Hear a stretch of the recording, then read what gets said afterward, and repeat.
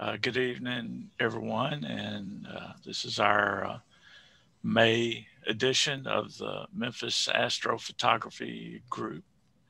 And um, last month, I think we kind of ended up the meeting by discussing the idea of buying some telescope time and using that to get data files we needed, and process some images. And a small group of us got together after that meeting and discussed it some more. And the more we reviewed it, the more we realized that buying telescope time can get really expensive really quick.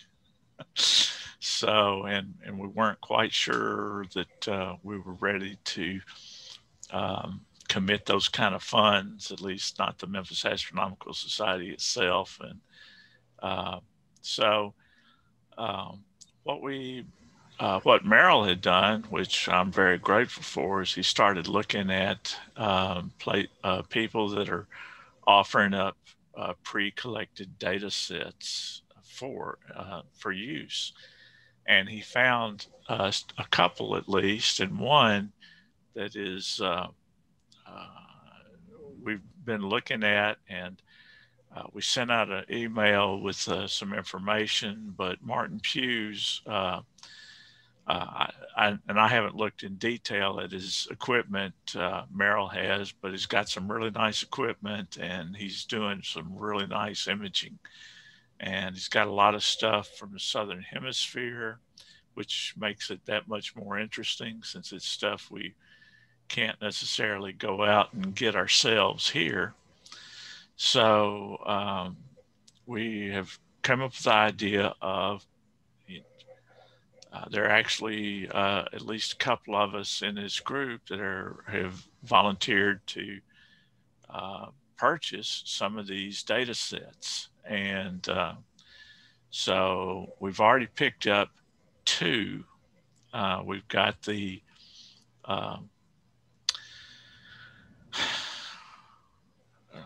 now I'm going to go blank. The Omega Centauri, and we've got the Tarantula Nebula. Now, the Omega Centauri, I got to admit, was an impulse thing. I couldn't help myself. It's actually my favorite thing to look at.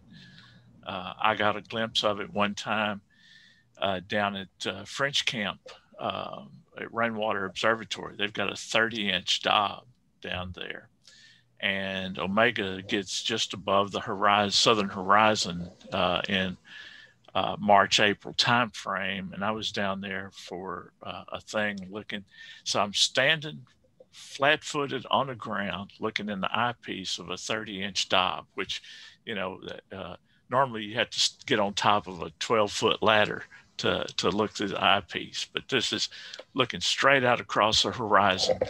And an Omega Centauri looked like it was about that big in the eyepiece, and it felt like you could reach out and touch it. It was just absolutely incredible view, and it's been one of my favorite things to look at since then, followed only shortly by M13. So when I saw that Omega Centauri was there, I just said, I got to have that. So we have that. I also picked up the Tarantula Nebula, and I'll be in the process of downloading those image files later this evening. There's 90 of them to be processed and worked with.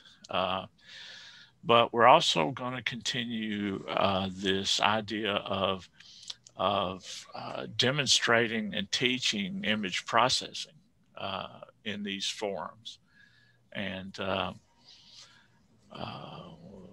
I think we can develop some lessons. Of course, Ann Viano is a college professor, so she's excellent at putting together lesson plans and breaking this up into modules. So over the next few months, we'll be doing that and demonstrating processing these images. One of the things we'd like to accomplish tonight is maybe go through some more of these data sets that are available and pick at least 2 or 3 more, maybe go ahead and rank 5 or 6 of them, and we will go ahead and get started purchasing 2 or 3 more of them anyway, and see where it goes. And these data sets our intention is to make them available for practice and learning in these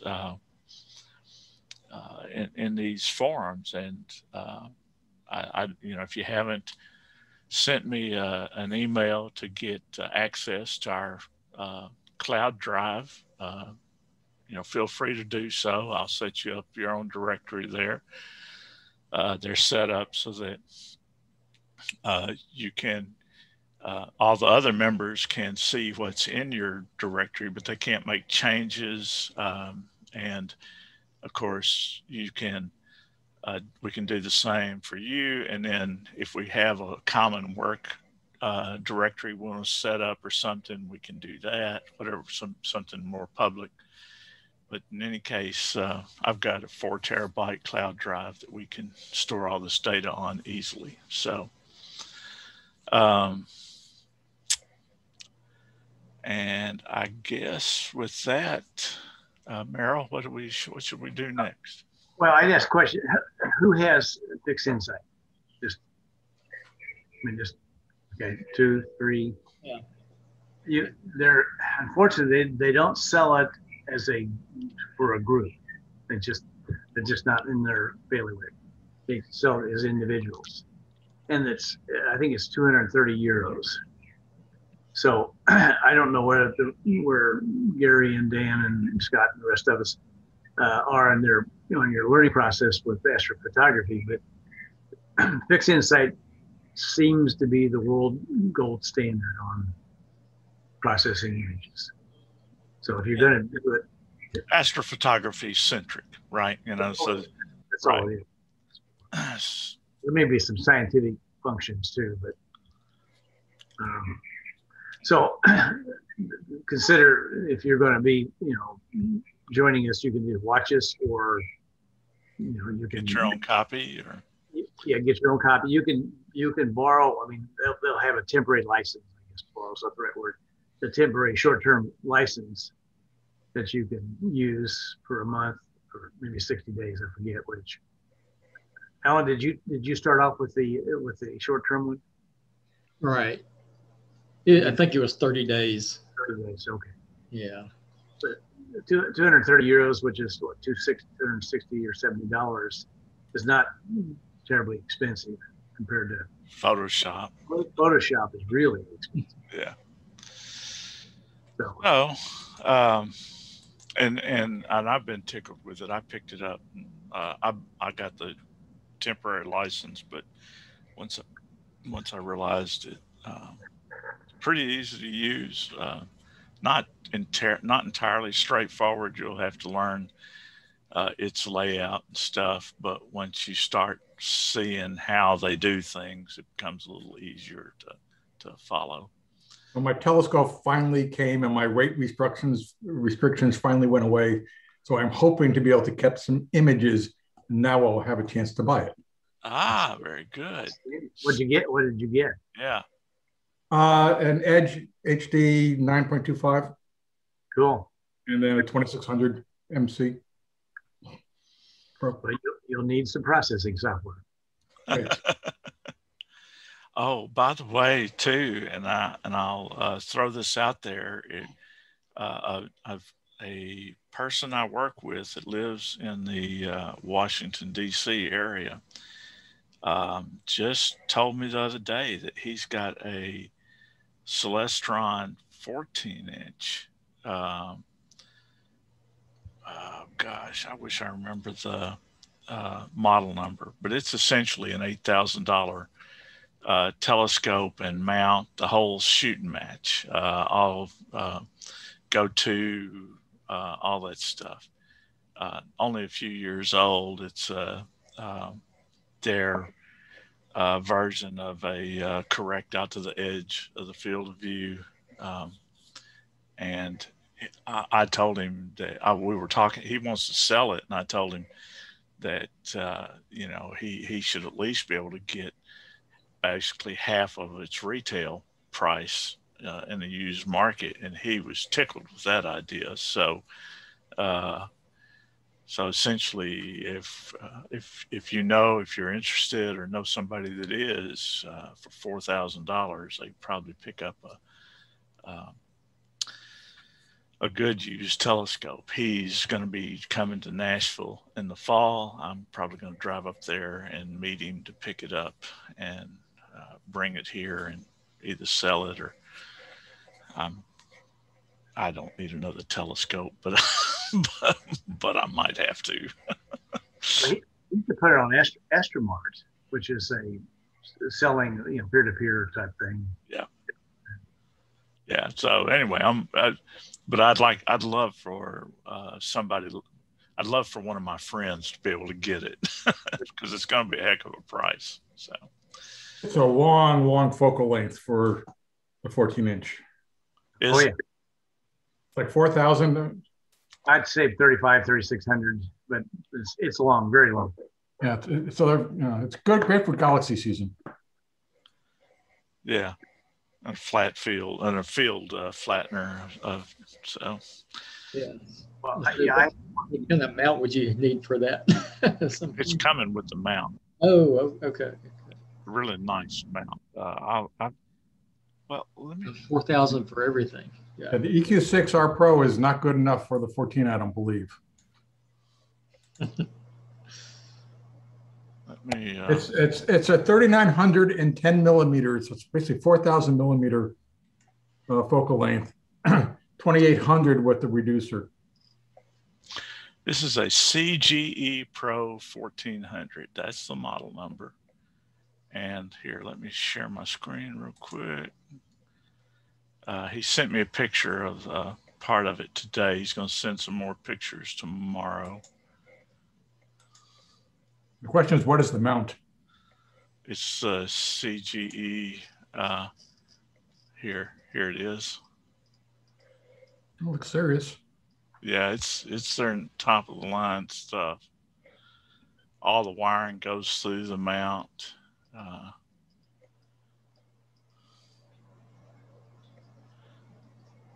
And then here are his eyepieces, and I have that eyepiece.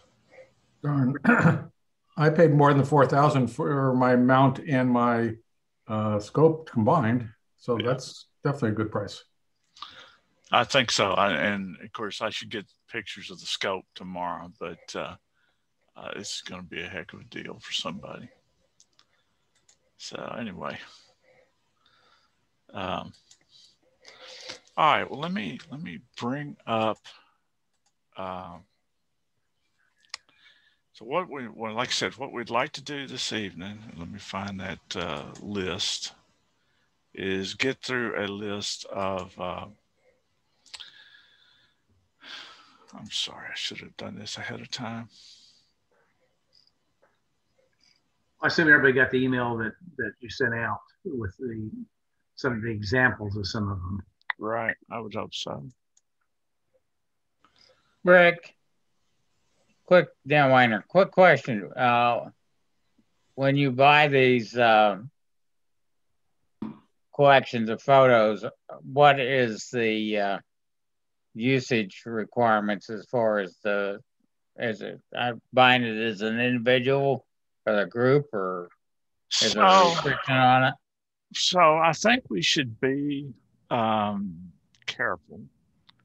I wouldn't want to go publishing these images and claiming any rights to them. You know, produce your results, share it on Facebook, whatever. I wouldn't necessarily talk about where you got them, but I don't think that Mr. Pugh would be upset with what we're doing. I think if you were gonna, if you wanted to use these, and I honestly haven't looked at what his requirements are for usage rights anyway. I mean, once you buy the data sets, what you produce with those, I think is your property. right? But I also don't think he intends for these data sets to be shared with the world. And so let's don't share these data files with anyone outside our learning group. And our intention will be that we are using these to teach and learn with, and not for any kind of profit motive or anything like that, with the hope being that as you become proficient with these and you find one you're particularly fond of in his data sets, maybe you'll go buy one of them yourself. So that's kind of our approach, I think. Yeah, I think you can use. I mean, I've seen him used. As long as he gave credit. I mean, Arizona Starman. What's his name? Last name? My name, Miller. I don't remember his first name, but he will post his on the SBIG groups or something. But he gives credit to Martin. So there you go. In fact, if you look at the first Galaxy NGC 253, that is one of Martin's. Go ahead, if you can do it at home, click get it loaded up and take a look at it. Okay. Well, that's the list of all 31 of this for sale. But see if you can load up to NGC 253. What's from that letter that we. Okay, sorry. You're not going to get it from his site. He doesn't publish them. Yeah, I did think that was rather interesting. Yeah, that is weird, but he'll send you a copy of it. But it's like he doesn't want to. I don't know. It's his business. It's that one there, right there. Yes. See, Bernard Miller. I mean, that's one of the quality of data of the individual images. All I've seen is the Omega Centauri, but the quality of the images, they're the same. It's just spectacular, and really aids the processing because you don't have lots of noise, and I mean you can see the quality of the output. But you see, if you scroll on down, you'll see how he gave Martin credit. Yeah, when I looked on Martin's website, it looks like that particular set of images was 25 hours worth of HA RGB through a 17-inch telescope. The Tarantula Nebula that Rick bought was 28.5 hours, so it's really good quality. 90 files, 7 different filters. That one should be fun. And Ann was the one who was really fell in love with that one. Yeah.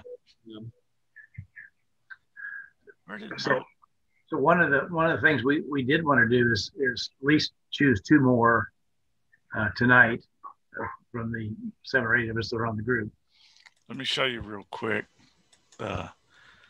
So this is my did that quick. Yeah, this is my Omega Centauri that after Merrill got through with it, I think he did. The data sets were so clean, he was able to knock this out in real quick hurry. About 45 minutes or so, but we'll get if we get the chance tonight. Let's just go through what we did the other day. Okay. And, that would be all right.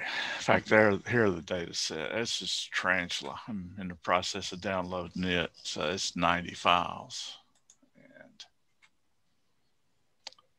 where did that letter go? So what we need to do is pick out some more. And has anyone had a chance to look at that email, and have you made any other? I have. All right, Alan. Well, you want to kick us off here? I know. I have. Go ahead, Merrill. Well, I'll take notes, so I'll just keep track of what you're saying. Oh, okay, okay. I know. All of those were just, man, beautiful images. But I kept getting drawn back to the galaxy we just looked at, the NGC 263. Out of all the galaxies that were there, I think my next one was that Centaurus A. But the NGC 253, that's just this is rich. Something to me.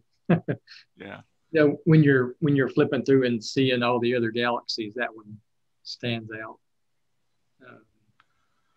That's a good example of Martin Pugh's work that Bernard did.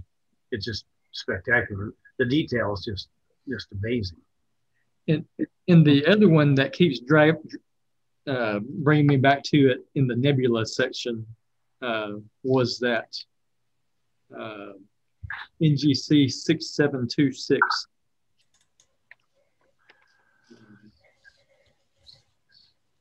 And you may have to go on his website to see that one. Again, he doesn't. Go ahead. Look at that. I'd put in, even without seeing which one that is, a second for it, because we have a globular cluster. You've got a galaxy. We want something different. So the third one should be a nebula. Oh, yeah. Yeah, so that one looks like it had dark nebula. It had the reflection. It had a little bit of everything in it. And actually, the one that was on this site, even off to the side, had a little star cluster. So weird diffraction spikes. Or is that a double star? I think that might be a double star. Yeah. Find it on the site again. Let's see. Cute little cloud. But right. I didn't think his site had that little diffraction spike on it. NGC 6726. 6726, yeah. So what do you think of the row? I can't pronounce it. Ofuchi, the one next to next to NGC 253. Is that what? That looks like it. That's it. I like the variation in color. Browns you don't see a lot of. Well, that may be how we map them as opposed to real color. No, I bet you that's real color. Really? Is that the 3-panel one that he's talking about? Or that your 3-panel one? Or is the one right at the top of the nebulas, the row? Yeah, row. 3-panel. Something like that. And that's similar to what you were speaking about on 6726. Got a lot of variety there. Maybe I just need to pop these up on the screen here real quick. Let me do that.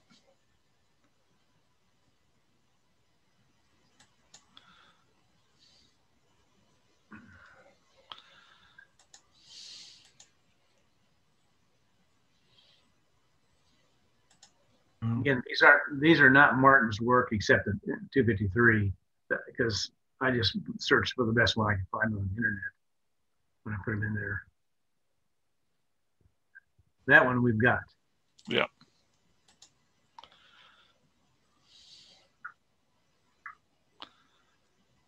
Yeah, you can probably just pull up Martin's website.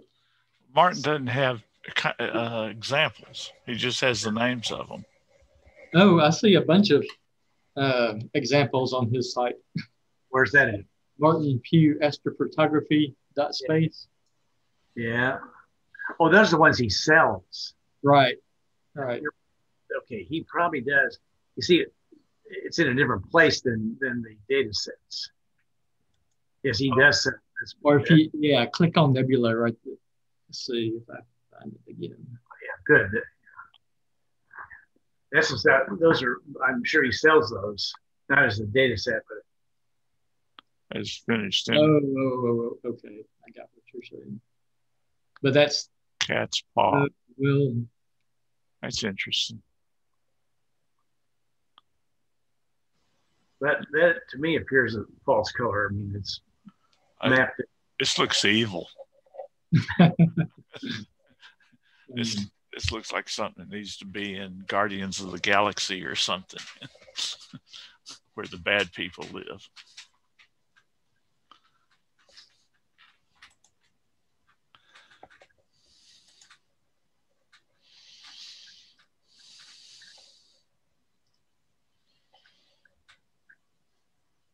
Kind of like that, isn't it something?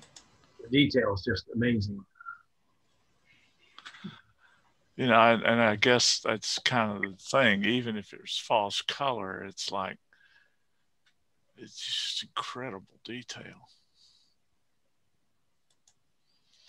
You know, we've got a young man that posts a lot of stuff on our Facebook page that, in my opinion, he does. I think he buys a lot of data sets, and in my opinion, he oversaturates a lot of the colors.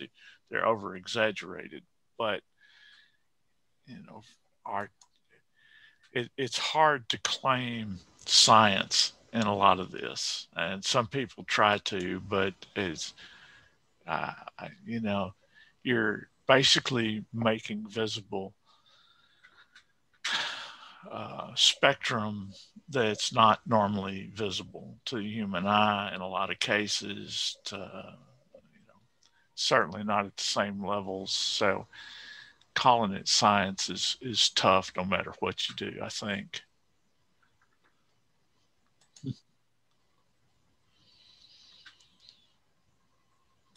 So where are we at, Merrill? We've got 2 or 3 nebula picked, right? No, I didn't. Yeah, we didn't agree on any of those. Okay, so we got Rho Ophiuchi. We got 6726. That's the only ones I've captured. Okay, 6726. 6726. Rho Ophiuchi. All right, come on. Let's speak Anybody up. else? Scott, Dan, Gary. I was kind of partial to NGC 6357. It may be there may be some false color, but that one was just kind of spectacular to me. Rho Ophiuchi, or however it's pronounced, is equally spectacular. But that one it's kind of low, but we can get from here. And I know in the email we talked about looking at stuff that we couldn't necessarily see from here. So that would be my only thought about Rho, but it is absolutely spectacular. You know, I think this one, I like the color here as well, and I don't know if it's oversaturated or not, but the browns and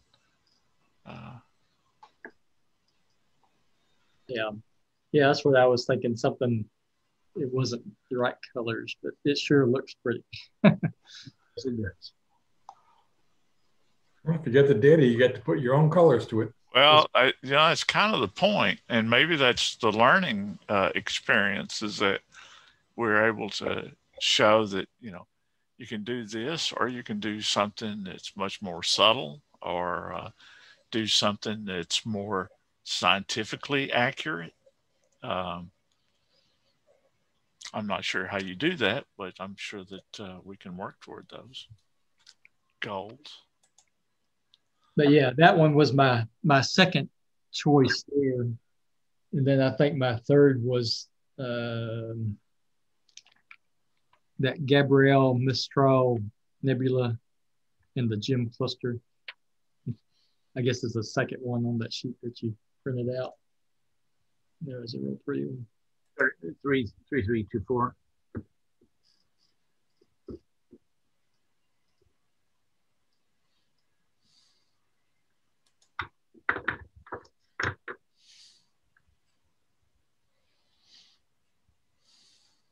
and the one that had the gem cluster in it was a wider field of view than this one. The gem cluster. I'm not sure I know what that is.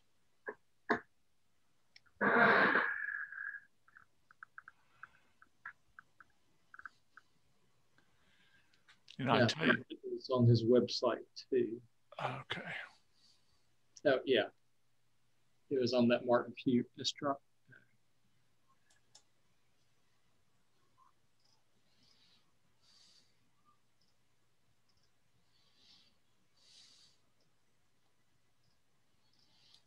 You didn't have the cat's eye. Okay, there it is. Yeah, on the left-hand side. Yeah. Yeah. I like that 2736. Wait a minute, come on back. Well, that's not right.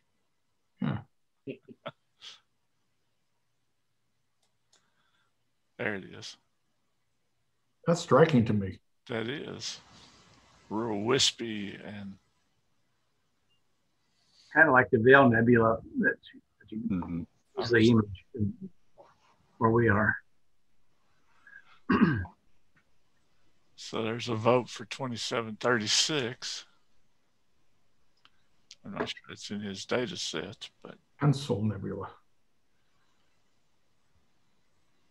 yeah.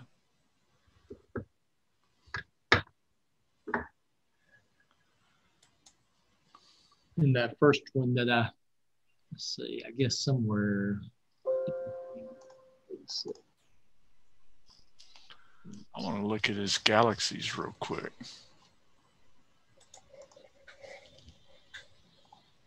Whoa. Yeah, there's some.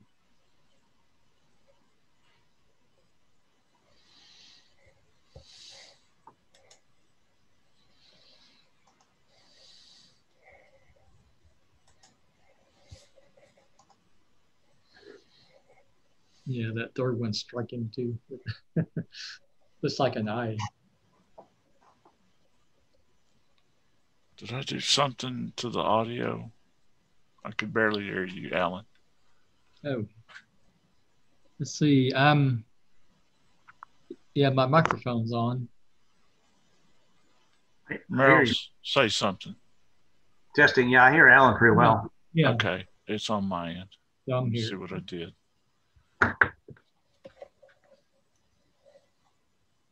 Yeah, I just said that NGC 1398, that's kind of striking too. But all of those are really nice.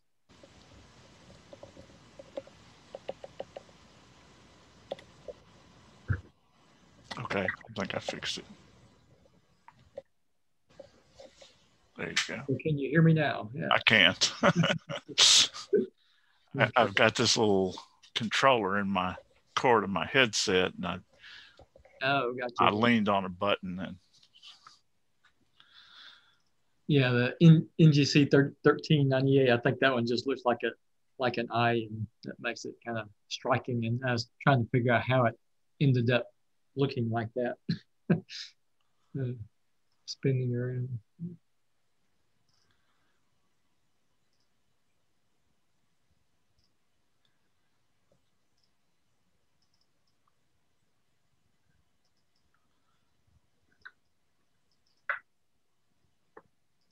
absolutely fabulous. So Gary, you said you've seen the NGC 6357, the Wonderland. I'm sorry. Did you say you've seen the 6357, the Winter Wonderland one? It's not in person. No. I have not seen that. The Rho-Fiuchi complex. You can see from here. But yeah, so I was thinking that one because that as spectacular as it is, it was a little further down on my list. No, I've not seen or taken a stab at NGC 6357. It's so far set. It's minus 30 there. I mean, it's really far set.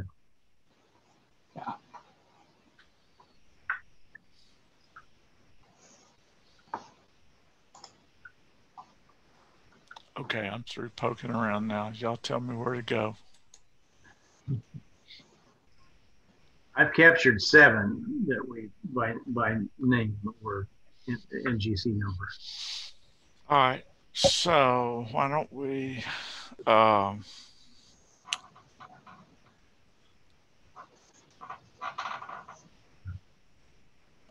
do we want to do this? Well, do we want to pick a galaxy and then choose the nebula? So we got 2 galaxies, I think, that we mentioned, and then the rest of them are nebulas.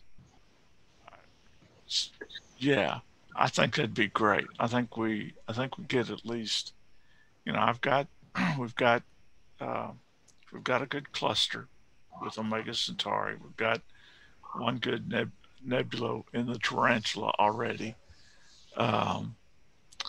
Let's add a galaxy or 2 and another nebula or 2. We can. I'm, by the way, perfectly fine with just one of each 3. So give me 1 galaxy, 1 nebula, and 1 cluster. And we can start off.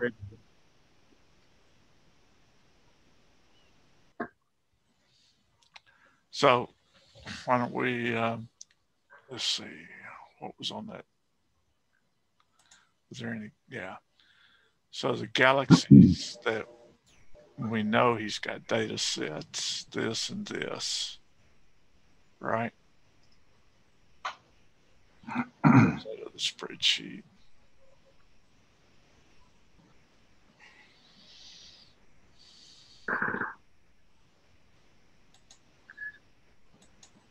It's not good. Sorry.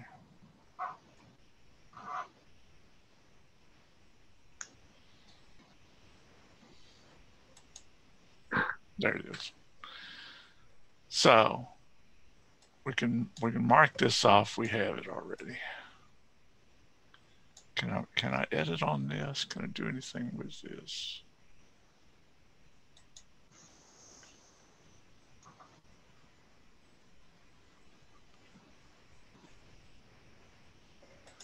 Oh well. Okay.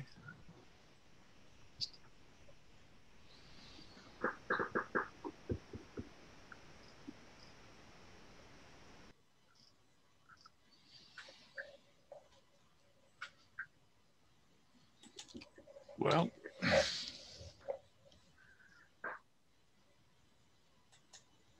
so Meryl, what do you want? I'm game for any of them. I know you are, but what do you want? Well, if I choose to, I'd choose a galaxy of 253, and then the row or Fuji. And Gary said you could get it. It's south, but it's only -19 deck. So but it's so faint. It's a magnitude 30. Yeah, I'm not worried about. I'd be fine with picking something we can actually see.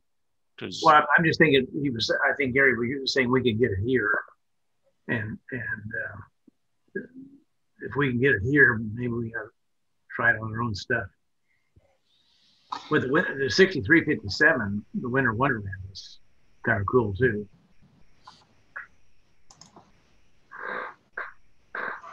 Yeah, I like that one. Yeah, I a couple months ago made a stab at the kind of the right around on Antares of the Rho Ophiuchi complex, and it's nowhere near enough exposure time, but you can tell what it was anyway. I'll leave it at that. So what was the designation for that? What I looked at on the internet, was it IC 4592? Sound right to you, or?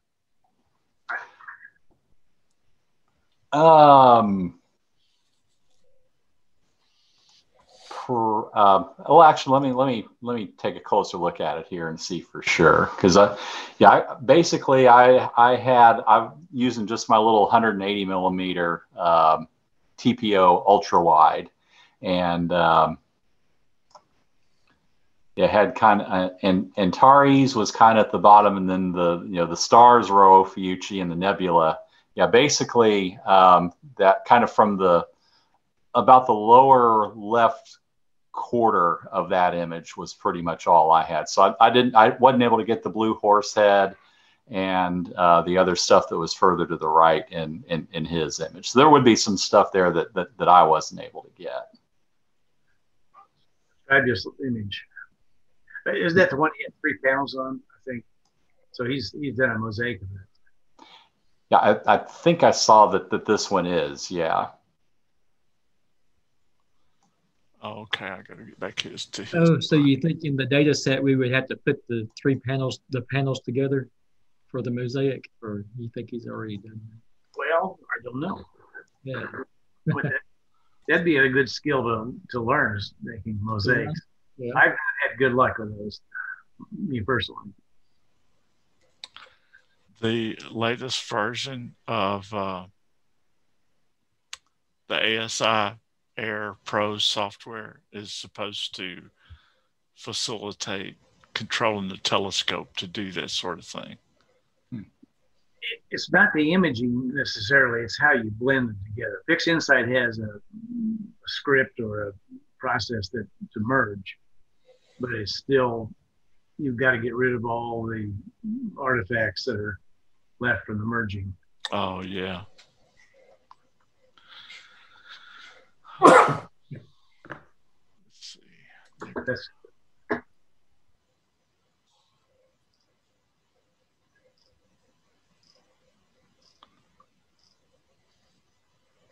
well, these are his pictures, and what I'm looking for, I guess, are okay, data sets.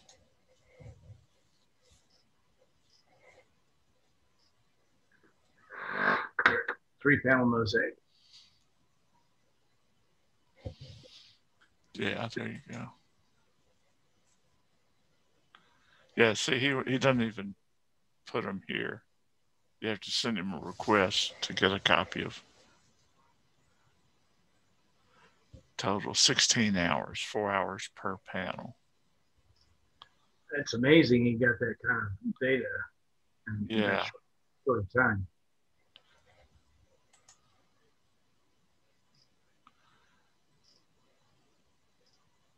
And is it giving you the mosaic, or is it giving you the components of the mosaic? It's a good question.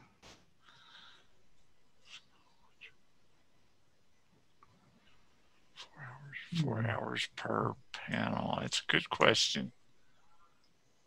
Well, it was okay. So it was taken with one-shot color camera. So this isn't going to be quite as high a resolution as we're seeing with these others. Where's the tarantula? Let me see what it said about that.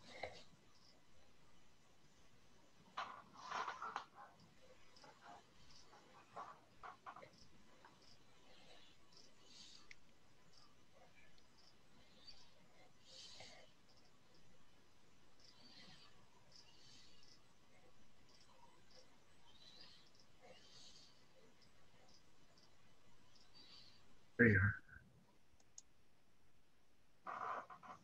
Okay, this says it's,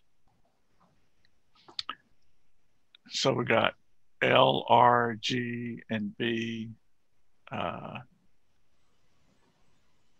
Gen 2, HA. So there's silicon, yeah, Gen 2, HA. I see, that's hydrogen alpha, silicon, and O3, and what's N2? I've never seen that before. I don't know that one. So there, and which explains all, the 70 something, I mean the 90 files that are there. So there's like 6 1800-second exposures in each one of these filters. They're 1800 seconds Each. my God. which is 20 something minutes, right? 30 minutes, 30 minutes. I guess you have no airplanes going overhead, or because he's in. I don't know what this was taken where. This is Australia. New South Wales. New South Wales. Astrophysics 305 millimeter. Whoa, that's not a cheap telescope. No, I looked that up. You can find a used one a couple years ago for about 20 grand.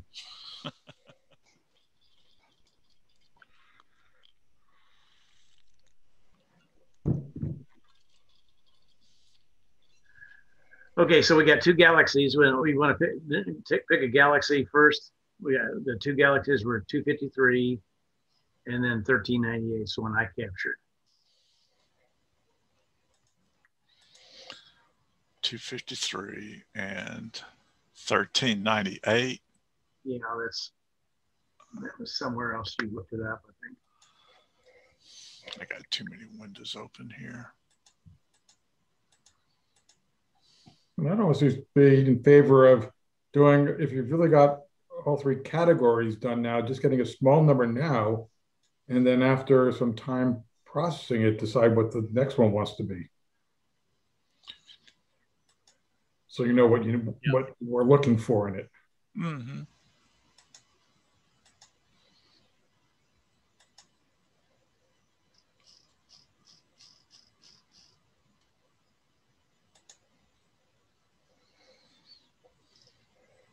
Oh, 1398. This was another one. Now, is that one of his data sets that he's selling? But I think I was the one that mentioned that. But yeah, I definitely like the 253 better. Okay. All right. That is not one of his data sets, as it turns out. Yeah, I don't think it is. I didn't see it. No, because it's. So there you have it. So I think we've got a galaxy. Okay, NGC 253, everybody's good with? Yep. Yes. That's fine.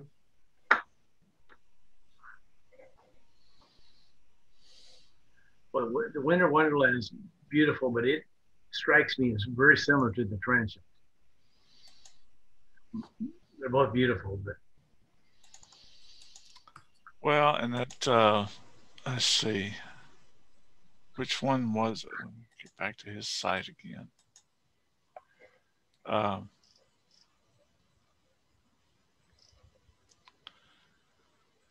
What was the other one? That was 6357. That one right there. But and on his site, that is, what does that look like data-wise?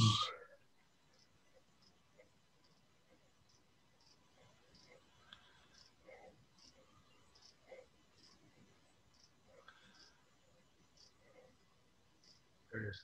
But the lobster. 6357, right? Yep. So this is 16 hours and 30 minutes. RGB, hydrogen alpha, silicon, and O3. So this is 6 filter sets.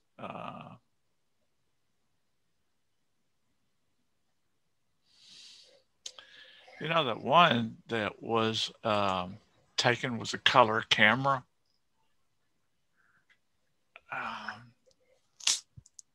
You know, I might have to just buy that one myself, because you know I don't have a monochrome camera. I have color and one-shot color, and I need to learn how to process from it, right?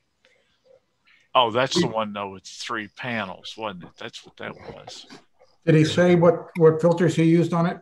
You can still use filters with color. Here's what I found. Doesn't look like he indicates.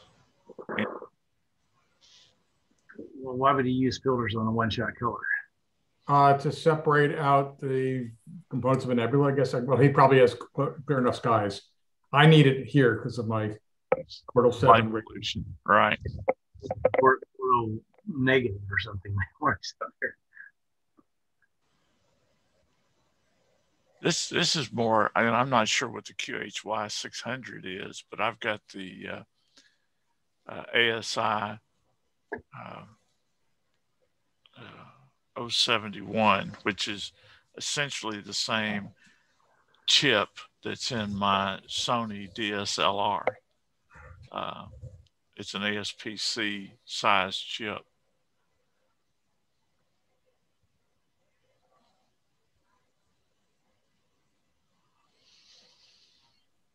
UHY 600 is an $8,000 camera. well, mine wasn't that much. Mine was, I think, about 1,500. That's a full frame. I mean, it's a good camera. Oh, it's full frame. Okay.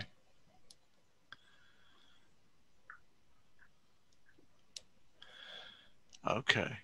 60 megapixels. Wow. 3.76 micron pixels. Wow. Really? Those are small pixels. I think you're going to have very high resolution there. Yeah, I think you are.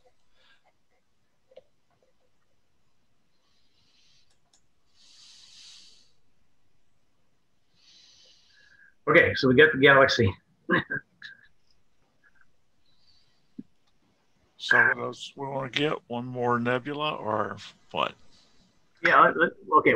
Let's see a show of hands for the Winter Wonderland. I mean, is there anybody for that? I'm good with that. Okay, that's one. Okay. How about the Bro or Fuji? 0 on that one. Okay.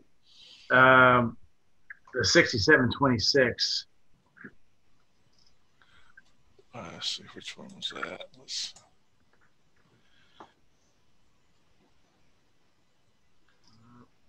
You may have to look it up. I just did a few of those there. So.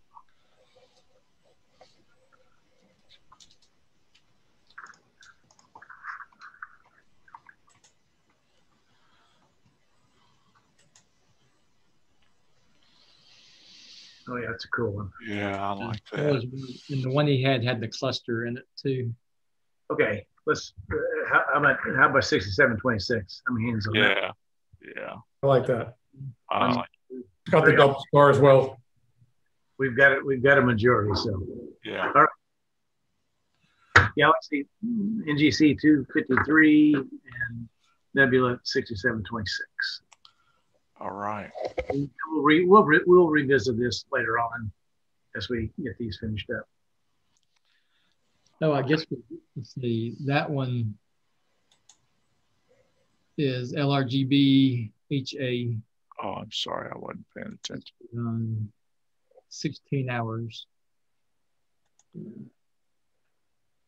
through the 305 millimeter astrophysics. Yes. How many filters? 4? Yeah. LRGB HA. So that's 5. Yeah. We're done. All right. Now, do you need us to chip in on the cost of these? How are we handling financing of it? We've got it for now. We want to pick up some more later. We're covered for now. Yeah. Let me know. All right. I think the thing that I worry about is the PixInsight cost for people that aren't ready or. Everybody good on the PixInsight cost? Yeah, I am. Well, I wasn't at first, but I went ahead and dove in. Well, that would be. This is only if you're going to get into using PixInsight for your images processing. So. And I guess, Meryl, what you're trying to do is for these sessions where we get together, you're going to probably pull up your PixInsight screen and go through it, or Rick or me or somebody. I mean, we got to playing with this kind of the other night when we were talking about putting together what we were going to try to do tonight. And I mentioned to the others that I'd went ahead and bought Omega Centauri just because I couldn't help myself. It was just, I had to do it. One of your favorites. It was only $38, which is nice. Yeah, it really wasn't a big deal. So I did, and you know, it looked like, you know, basically these were the data files, right? They got 6 red, 6 green, 6 blue. And I stacked those and came up with some master light files, red, blue, and green, and then combined them and basically came up with this. And that took no time at all. And but then at this point, I'm kind of stuck. I don't know what to do next. You know, this was. You remember you had the green background. Oh, that's right. That's right. It's been background neutralized. Why don't you just go ahead and do the color calibration and just show them what it looks like. Just recreate that one. Just close that one down and recreate it. So I want to combine those 3. Color combination or channel combination. I'm sorry. There you go. And as I recall,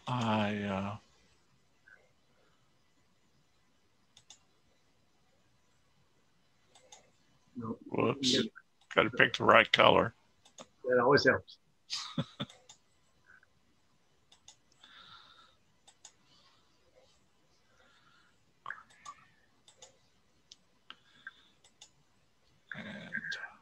Omega blue.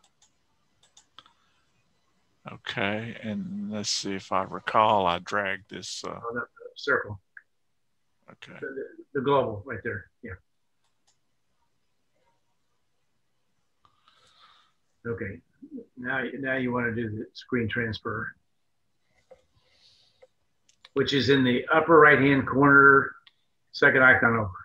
Next one, that's it. That's the auto stretch. Yeah. Okay. That was the point I got to. Right. And so what do we do next? Background neutralization.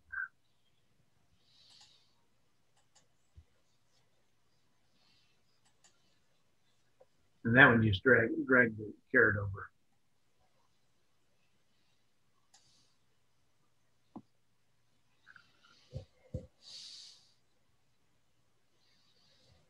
That's where you were at image 4. Yeah.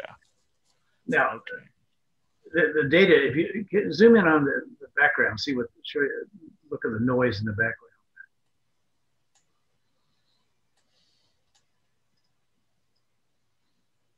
There just virtually isn't it. That is. There is some, but not. Yeah. I want the background to be darker though. Well, we haven't stretched it or anything. It's just whatever that the screen stretch came in automatically. It'll be darker when it gets done.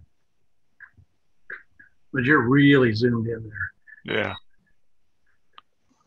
Now what you if you had gradients,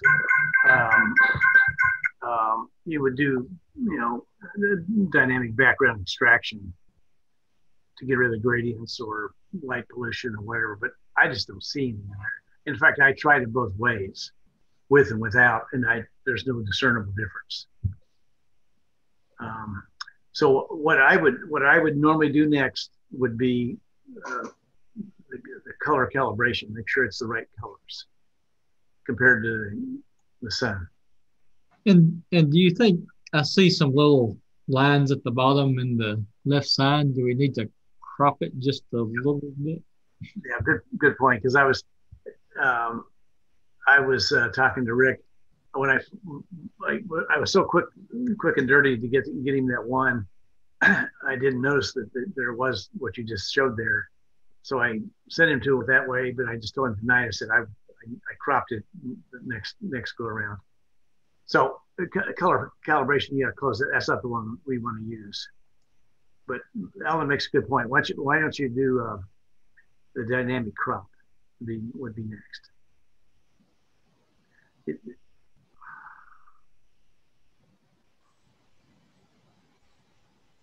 There you go.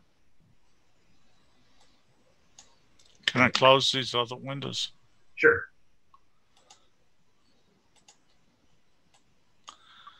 So how do you use this? Well, it'll make a square or a rectangle.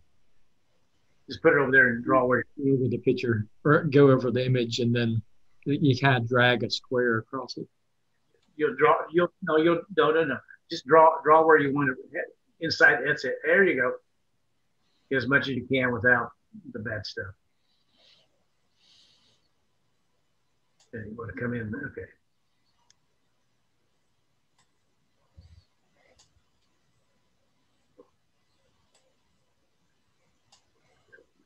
You're being awfully. That's good. So am I being too close? I think so, but that's okay. Okay. There you go. Just make sure you don't.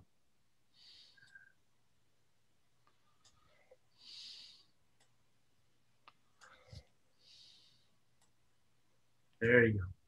And then that one you just execute the check mark, or drag it over there. Either one. Okay. Now you're ready to do the photometric color calibrations. Remember how we did that one? No. Okay, that's all right. We'll go through this. What you have to do is load up just one of the raw images and let it acquire the coordinates from it. So you open up your main folder.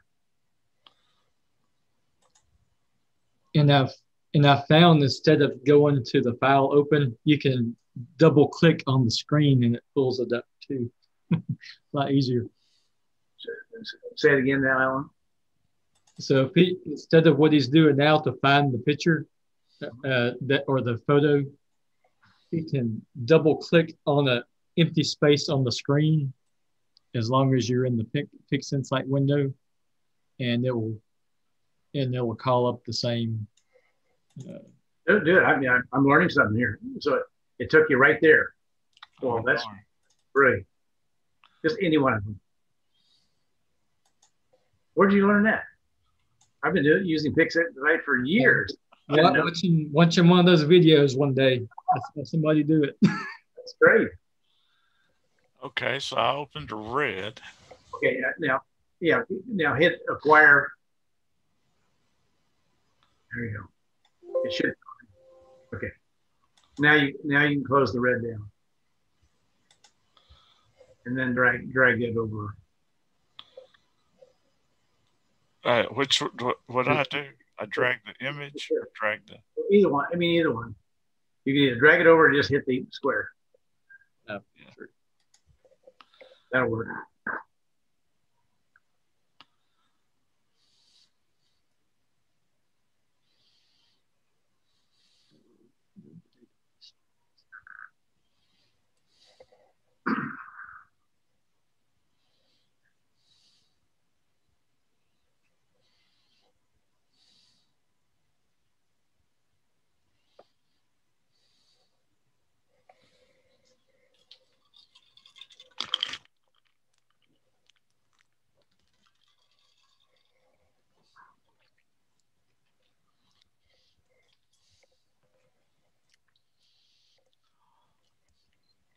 I like it when the software is smarter than me.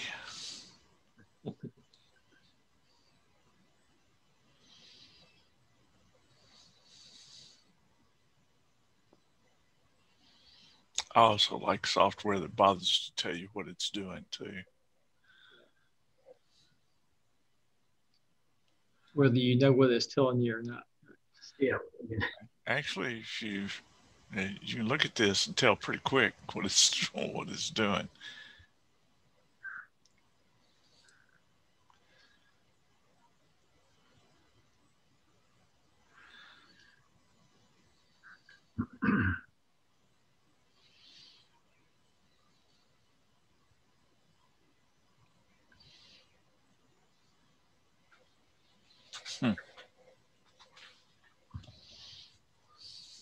A lot of heavy duty math there. Yeah.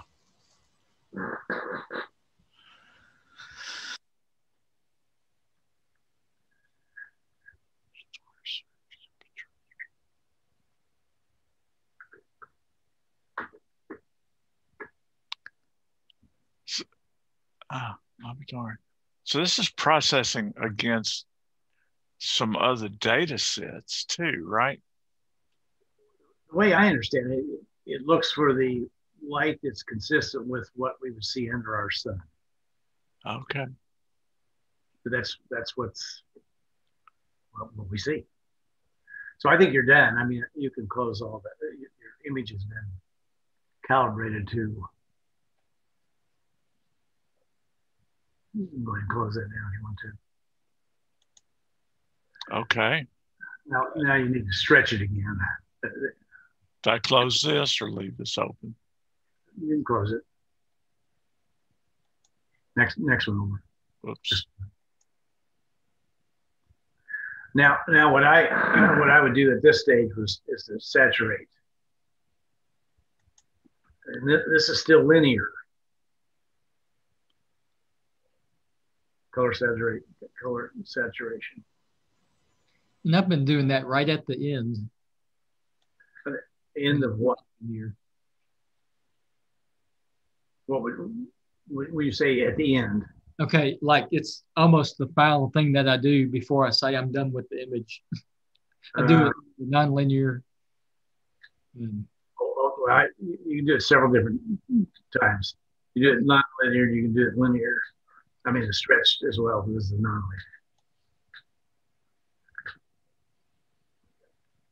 So you do a couple. I do a couple more.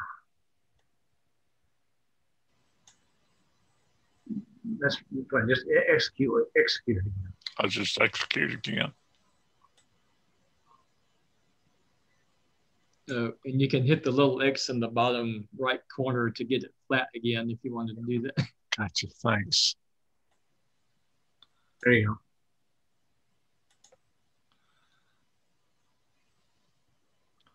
You're adding some color there. Okay.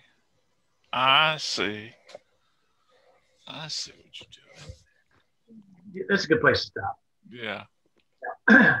What I almost always do is use the MAS stretch. You can use just histogram stretch if you want to. The MAS stretch is better on the stars in my estimation. Makes them smaller. Where's that button? Well, go ahead and close. Well, what I would do, don't close it. Go to the next one over. You can just go to the next. See where the X is? Oh, hit that one, and that just shades it down, so it gets it out of the frame. Okay. Because you'll use that again. Go to MAS stretch. I haven't used that one. Okay. You need to get a preview. Let's see it. The best thing to do is start off with just the defaults. Okay, you not do a preview? No. Okay, go clear to the top toolbar. Left, keep going left. So right under workspace. Yeah, there you go. And click on it. Click, no, not that one. The next one, right there. And then what you do is go down in the background there on the image, and draw a square. I mean, or that's good. It's just getting a sample of the background. And now you see it says background reference. Yeah. On the yeah. Click on that, and it'll take you to the drop down menu again. Okay. Look for the preview. Okay. All right. And now you just execute.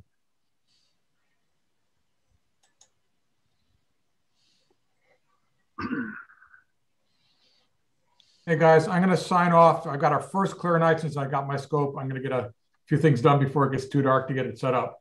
You must be way west because it's cloudy where I am. So we're in Houston, Texas. So it's. Oh, okay. Well, there you go. We've got plenty of rain, but it's the past week. I guess you are way west of me. Scott, have a good evening. Good luck. Happy first light. Take care.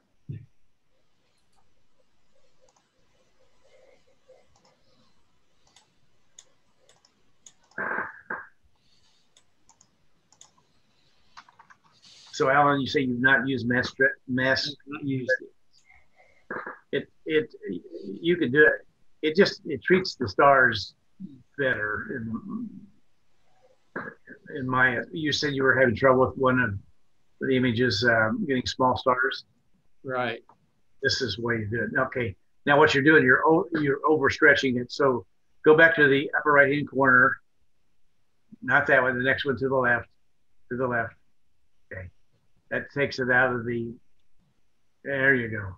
Now it's stretched, and you can get rid of the preview by just, you can left click on the tab on it.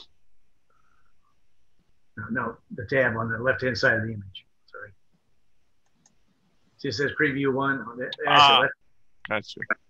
Left click there.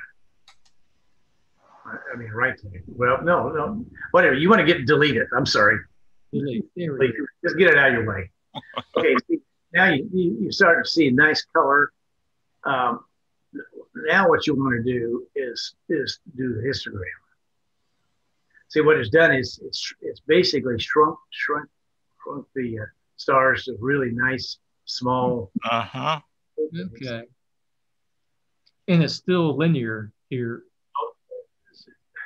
This is nonlinear. That is nonlinear. That's nonlinear.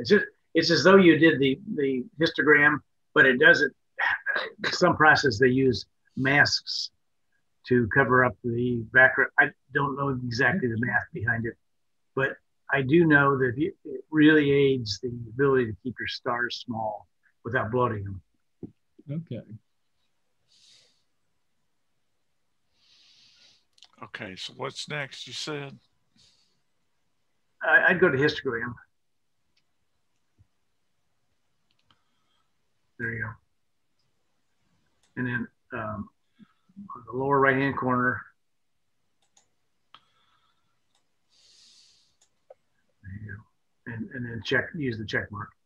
And what that does, it tells that process that you're going to be using the image you're working on. I mean, it just identifies the click it.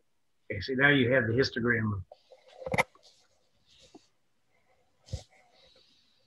for the image. Data.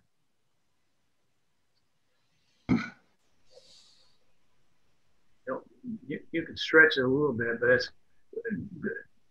You want to click the little blue circle to do it in the preview?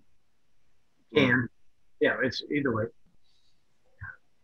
So what Alan's teaching you there is that you can look at a very close approximation of the work without doing any damage to the original.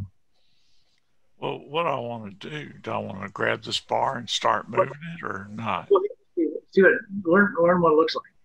Bring it to the left and watch your image. Watch the preview. See, it's brightening. Oh, that looked pretty good. Like it was.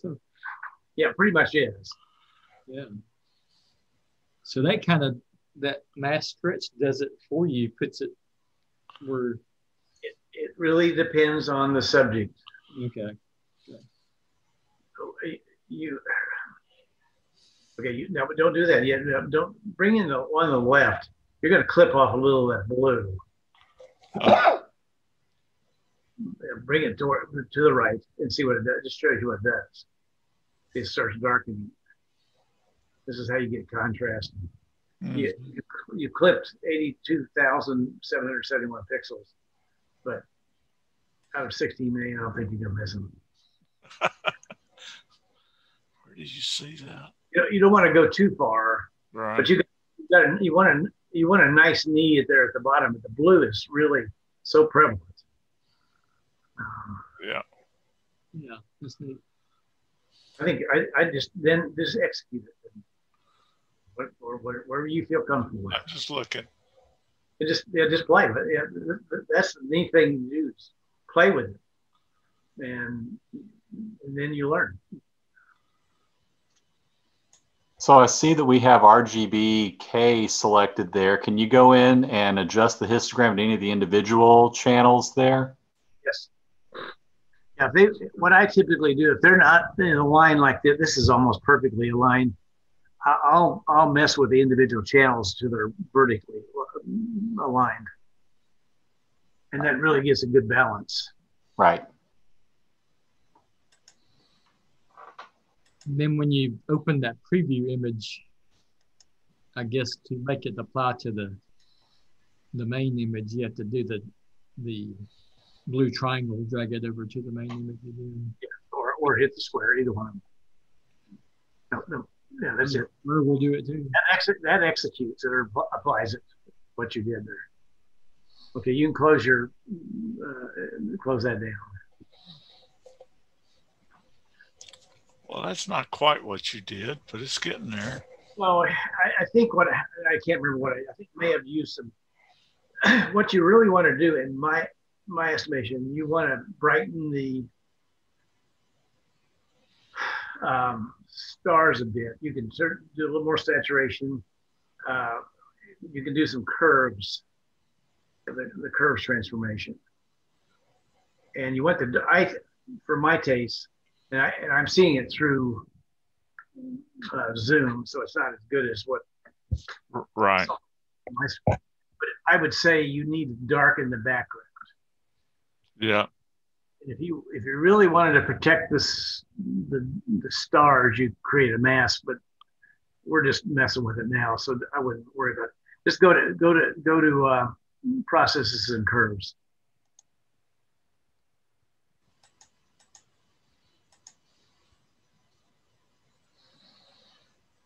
Curves. CURVES transformation. Down to that. Almost there you go. Now, hit the check mark in the lower right hand corner. Okay, now see the same histogram, and do the preview, which is the open circle.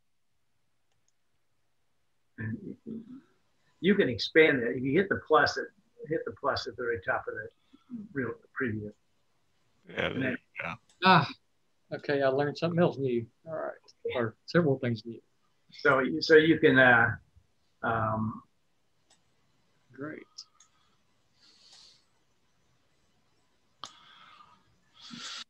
Just mess with the curves now.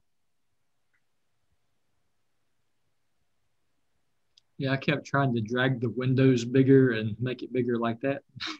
It's perfect.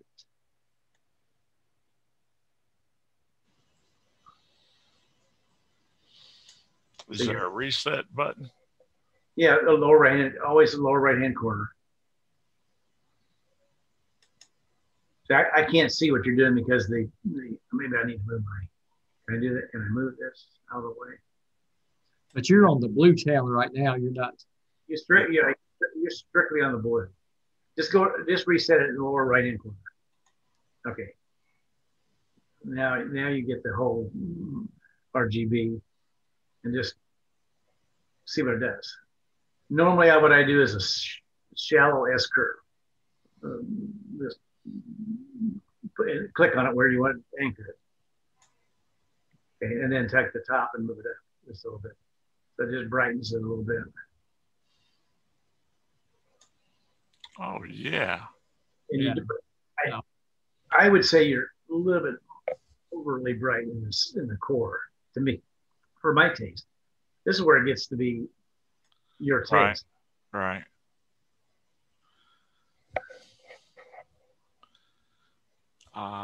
Starting to like it though. And you can do saturation with curves. See on that far right hand side see the S. Yeah. Now you can adjust that to do saturation across the spectrum. Wow. So the two lines that. Yeah, the first line is the.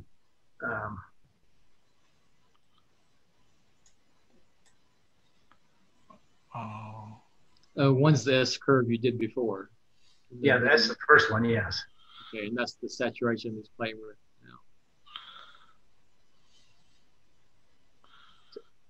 Yeah, I can't tell any. I'm not seeing a lot of difference. I think what you're doing. I think what's happening. You're moving faster than your computer keeps up with the. Well, let's just see what happens. So what I would say, I would want more blue in the core. So how do you know which, like where the blue is, where you want to drag? How do you know?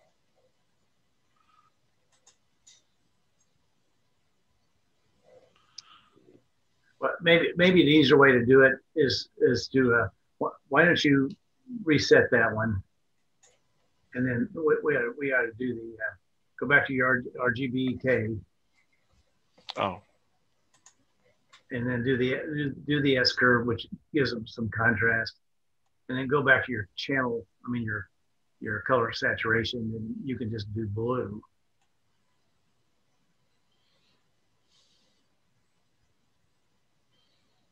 Okay, at the right, what matches your taste. I mean, it's starting to look really, really good to me.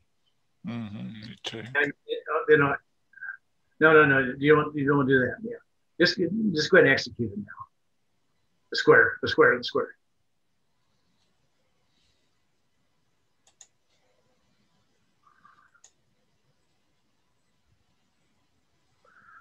Okay. All right. Now when I go to your color saturation, upper right hand corner, and you know how to do the reset it,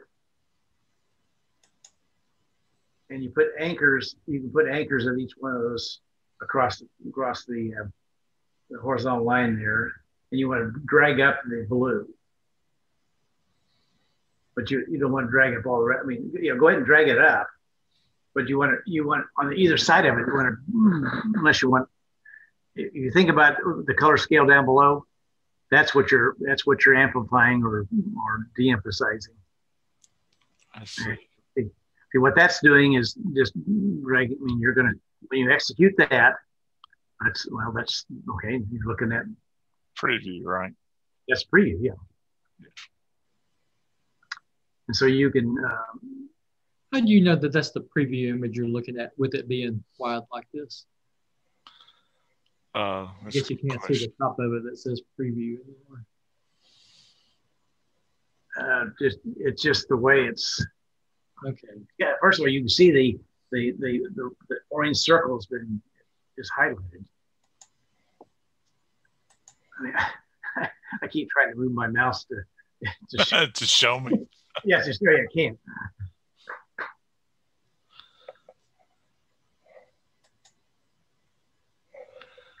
I don't know how you know. How do you shrink down? Oh, you go to the bottom left corner and shrink it down again. Is that what you do?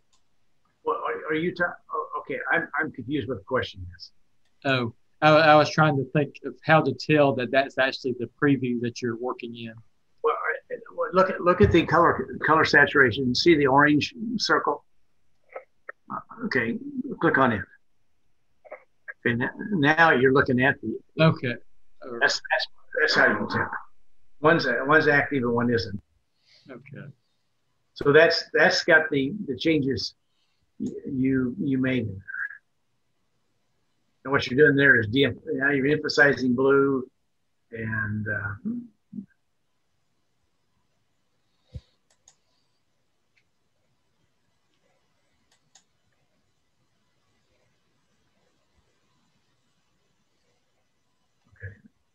now, but that's a preview of nothing because you're not amplifying or de-emphasizing. Yeah, I see.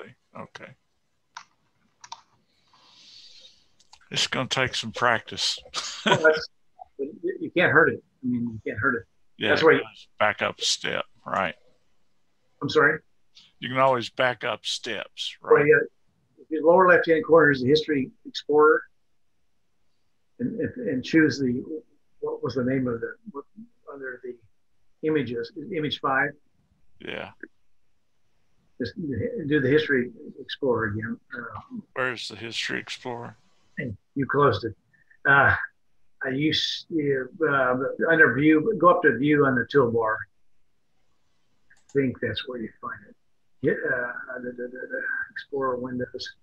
Look at Explorer windows. and expanded history explorer down. There you go. Now select the image under view select. There you go, and your image 5. And there's all the things you've done to it. All right.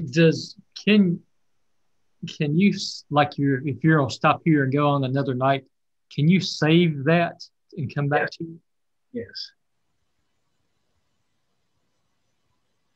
How? Yeah. Save. I think save project. Okay. What I do, Alan, every step of the way, I do saves of the work, so I can always recombine them and that's what I've been doing. If you looked at that last, I think it was M13 image that I put up, it has every step I took as part of the file name, and then I saved each step. Okay, enable create directory. And I think you told me that you were doing that, and that's why I did. And it takes up a lot of space on the computer, but you can go back to where you need to. Well, and what I find myself doing is I'll go down to the endpoint and say that's not what I wanted to, so I'll go back partway through where I started and then do it again, and maybe do things in a different order. I mean, you got local histogram equalization you can do, the multi blank. There's other tools you can use. Multiple curve, yeah, multiple. And it really, this is so unnoisy, but I'd be doing noise reduction along the way.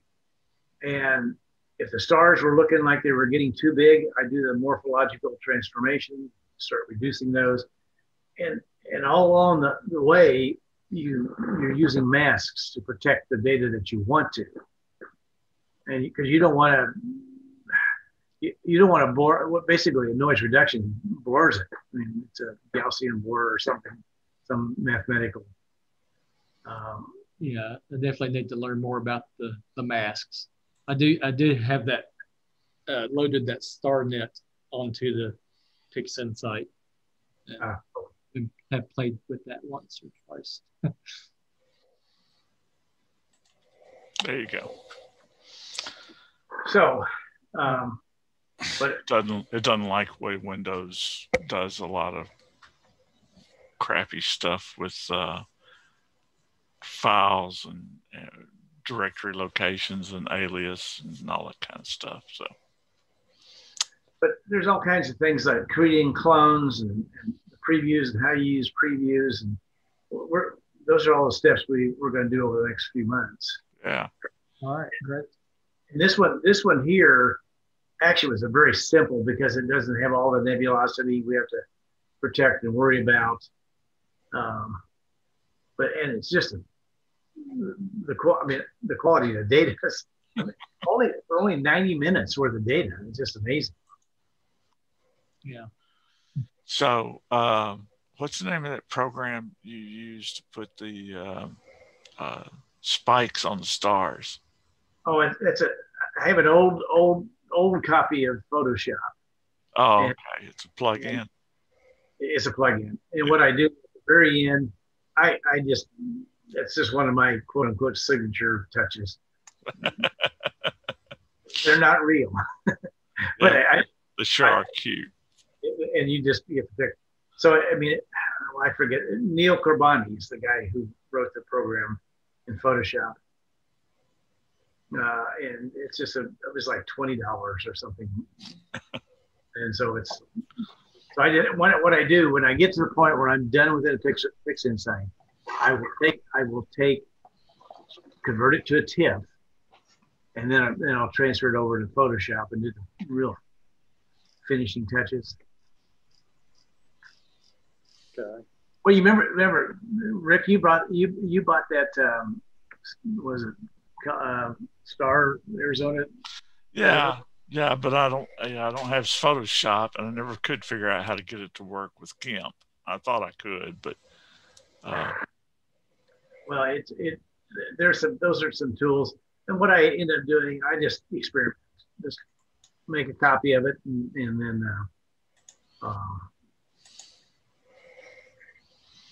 so just so y'all know, so this is what Merrill produced out of the data set the other day and sent real quick. And this is what we're talking about, is signature star spikes. It looks good. It does look good. Look fabulous.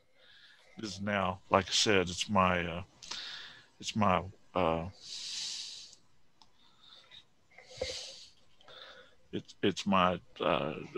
wallpaper on my iPad and on my desktop computer. And All right. okay. Yeah, all right. I Googled to try to find that, to where to put those on the stars, and ended up being another program to buy. And I'm still Not learning. yet. Not doing it yet. I've heard that people actually take strings across your into your telescope, and you can create them that way. Oh yeah, and yeah, I saw that. But it's a universal create. You create them on all stars. Right. Okay. Well, I mean, this is just something quick and dirty. I think what we need to do now is to pick which one are we going to tackle as a group first, and then start from the understanding of the calibration files, and then do some of those and do the stacking and just step by step with that, and spend an hour on it, and then next month Why don't we? we can all work on it in between. Yeah, absolutely. Why don't we send out a little questionnaire or something once we get our list? So say, okay, this is our list. What do you want to start on? Which object you mean? Yeah, which object? Right. Okay. Well, the two we have Omega Centauri, we have the Tarantula, we have NGC 253, and NGC 6726.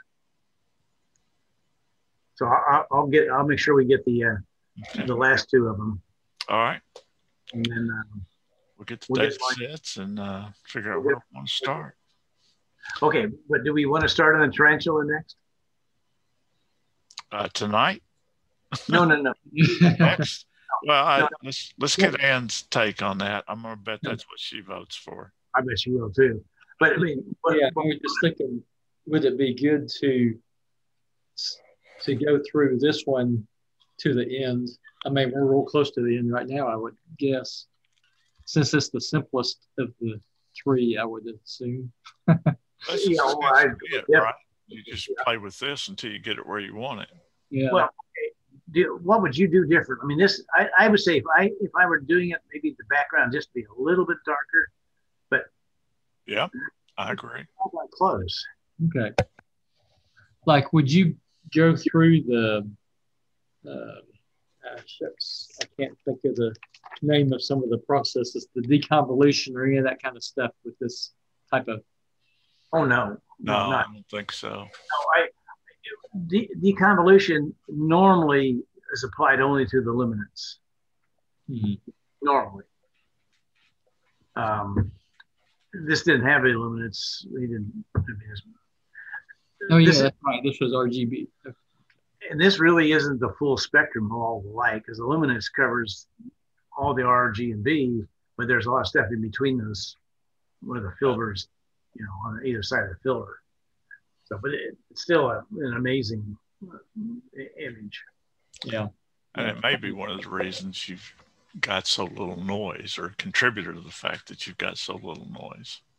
I think it's got really good equipment. That's what I think. When I started in photography, more than one person told me the money goes in the glass. There's no doubt about it. Yeah. No doubt about it. So yeah, I would bet that Ann would pick the Tarantula as the one to start on, and then that's fine with me too. But we can just go, just get started and go till we get tired and move on. So is there anything else anybody wants to discuss tonight? Anybody done anything with guiding or anything? It's been cloudy since last month. Yeah.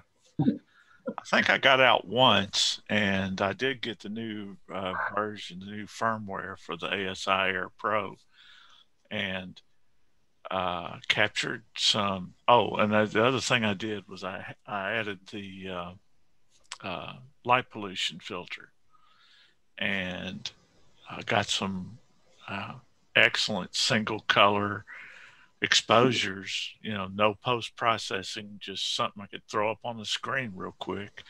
And I was really tickled with those results. I shared them on our... I got an unrelated question.